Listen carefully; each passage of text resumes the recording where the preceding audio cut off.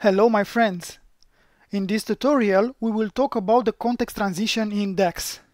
This is one of the most difficult concepts in the DAX language, and it is very important for you to understand it from the beginning. First we will look at the definition on the context transition, and then we will see a practical example. So we start with the definition. Context transition happens when you use a measure inside an iterator function. Okay, another definition would be context transition occurs when a row value becomes a column filter. Or a simplified explanation is this: when you have to change the granularity of a table in a formula, you need a context transition, and this can be forced only with calculate function or a measure. Okay, so in summary, in order to have a successful context transition, you have a change of granularity plus the calculate function or a measure. Okay, so let's see an example. We have a table, a transactional table with the sales order date. We see that in each day we have multiple orders. Okay, so what we want to do, we want to calculate the best sales day in each of the month. Okay, in each month, what was the maximum selling day and what was the value practically. Okay, so we start with a simple formula, with a simple measure called best selling day. Okay, let's see. We have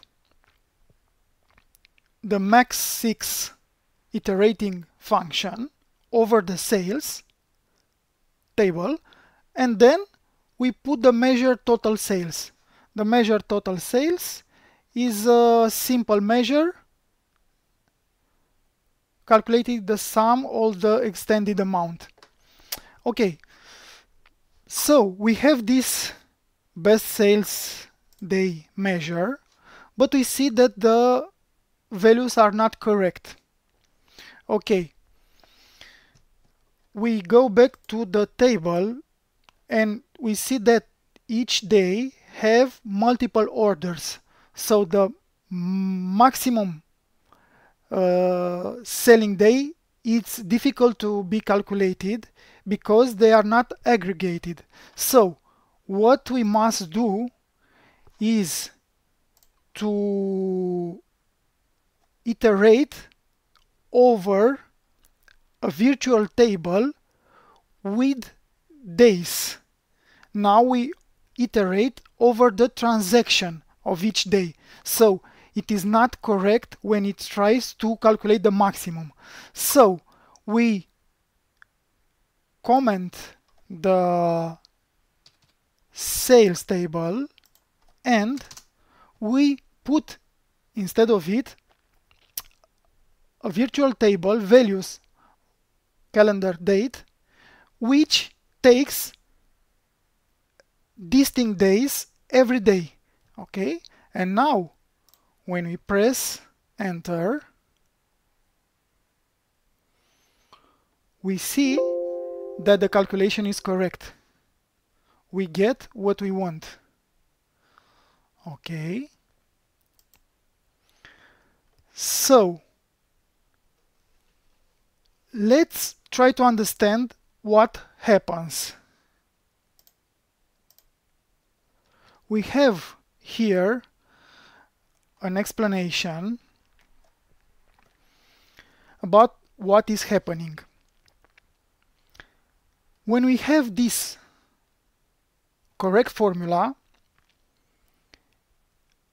as I told you, the values calendar date creates a table with a column with unique dates, and then each row of the column is transformed in a filter on the sales table.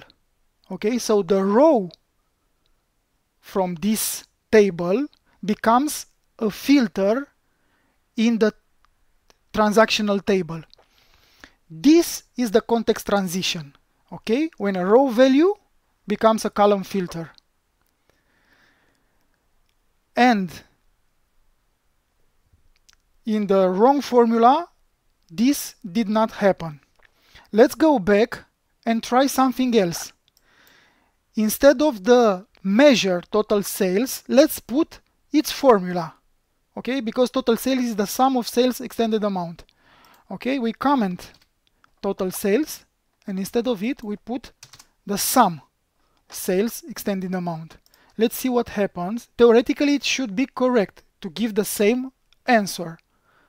But as you see, it is not returning the correct number.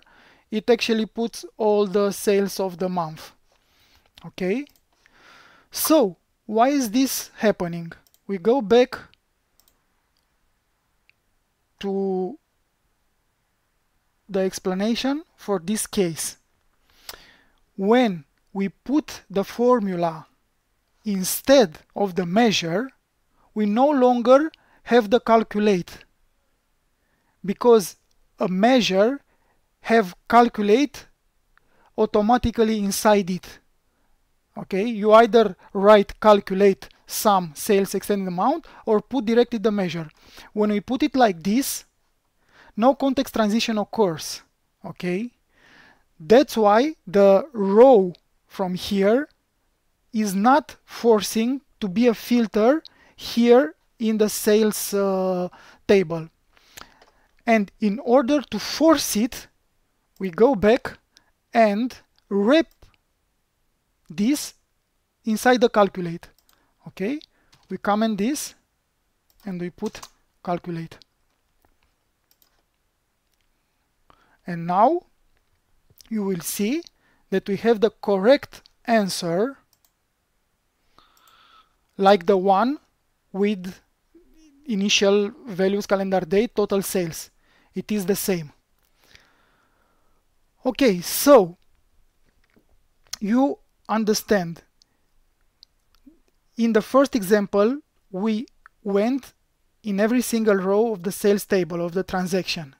So we had to move up the granularity of the sales table from a transaction level table to a day level table, and then calculate the sales of every single day and then extract the maximum. Okay, so remember, in order to have a successful context transition, you have to have a change of granularity, like we saw from the row, okay, the transaction level, to another granularity, the day level. Okay, and then you have to have a calculate formula. So this is in short the theory of the context transition. I hope you found it useful. Please like and subscribe. Thank you.